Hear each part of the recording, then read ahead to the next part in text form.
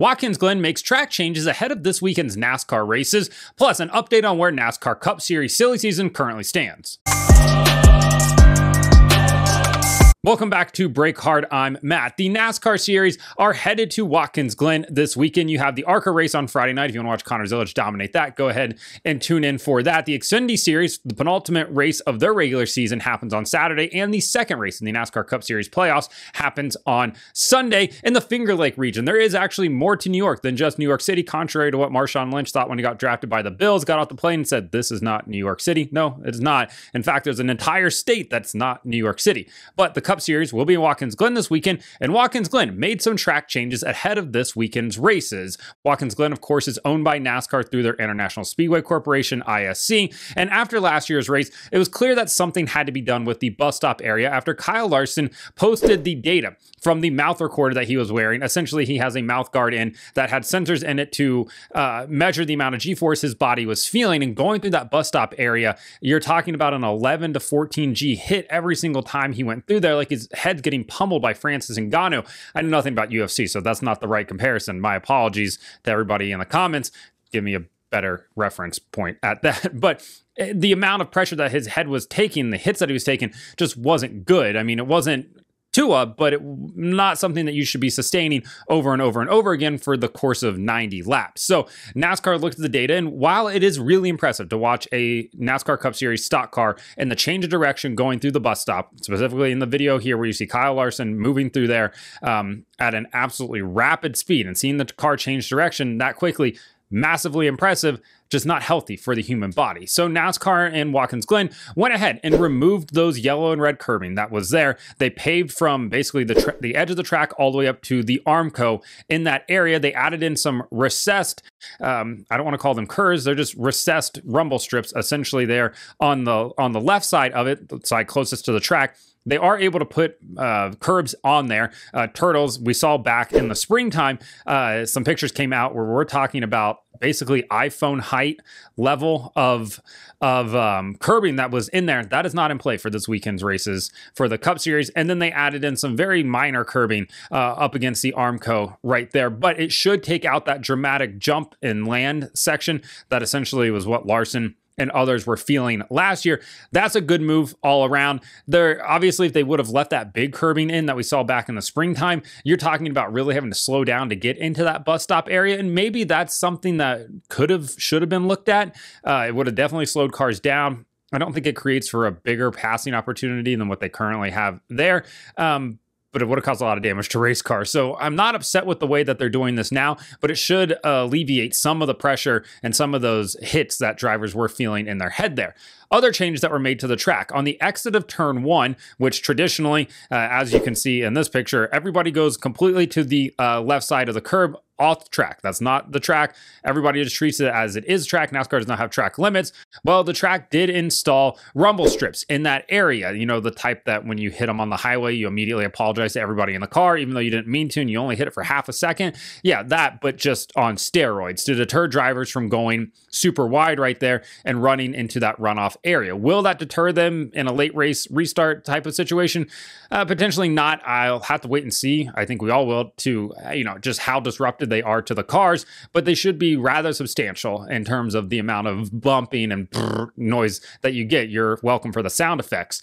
They also went ahead and added those rumble strips on the exit of the carousel turn as well. Traditionally you come to the bus stop, go through the carousel, down that straightaway down into the second to last corner of the racetrack. In that runoff area, they also added them there. Traditionally, it goes off towards the boot.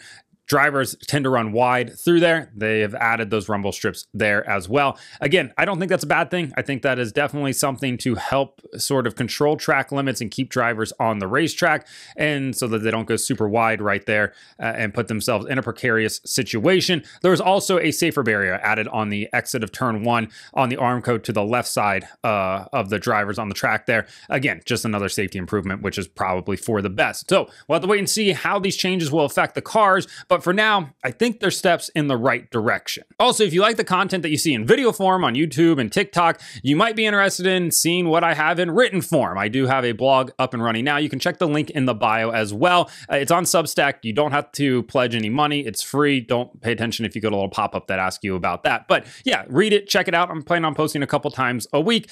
Just another outlet for my brain.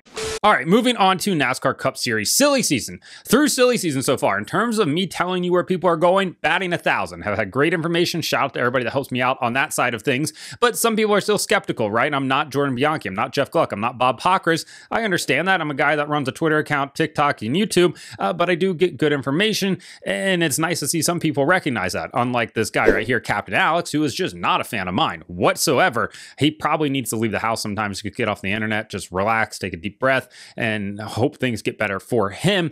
But yeah, so Jordan Bianchi went ahead and talked about silly season on Thursday, and people like Jordan Bianchi, so we'll talk about that, even though a lot of it's what I've been talking about already.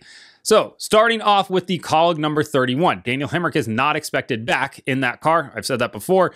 Who's going to get in that car? I haven't heard any names, mainly because I haven't checked in to find out. But it does appear that Ty Dillon is the favorite to land in that car. He's become like the Casey Mears of NASCAR at this point. Just a guy that's getting decent rides, and nobody wants to give up on him, even though we probably should have given up on him at this point. Ty Dillon probably does bring a decent bit of funding with him, or at least we'll be able to help find funding.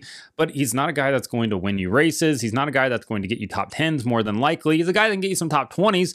That's certainly in play here. As Jordan points out, he's got 3 top 20s in his 6 starts, in his last 6 starts in the Cup Series, which is great, I guess, but certainly not something I think you maybe want to build a career off of. It's like being like, hey, Corey LaJoie, it certainly doesn't hurt that he finished in the top 10 at the Southern 500. Well, that was his first top 10 ever on a non-drafting track, and not for Corey to catch a ricochet shot right there, but that really can't be something to be like, hey, I should get a Cup ride. Why? Well, I finished in the top 10 one time.